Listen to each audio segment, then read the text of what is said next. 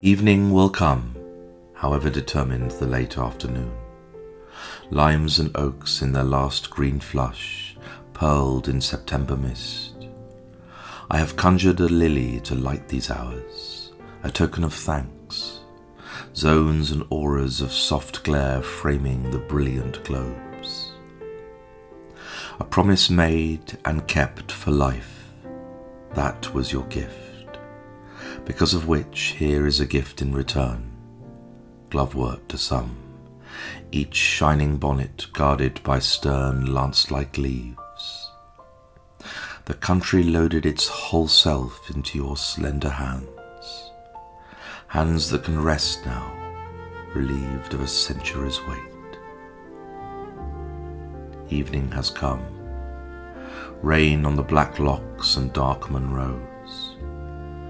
Lily of the valley, a namesake almost, a favourite flower interlaced with your famous bouquets, the restrained zeal and forceful grace of its lanterns, each inflorescence a silent bell disguising a singular voice.